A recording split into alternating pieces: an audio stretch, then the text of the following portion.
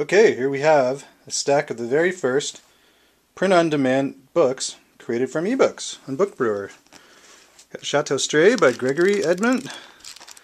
You can see everything looks just like you'd expect from a book. So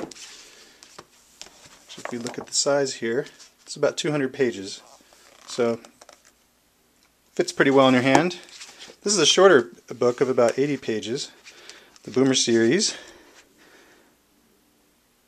by Deborah Louise Brown. A little bit shorter. Nice color. The Last Rocket Show by Tom Fox.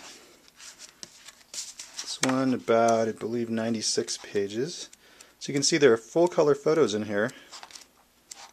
Come out pretty well. Some black and white. Bright's Ascent by Rose Sabin, one of our very first authors.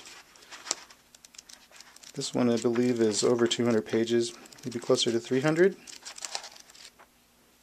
can look very closely at the type here. You see it's very, very legible.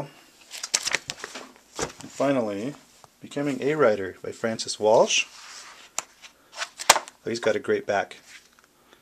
Remember, authors, covers and back covers now matter with your print books. So, congratulations to our very first print-on-demand authors.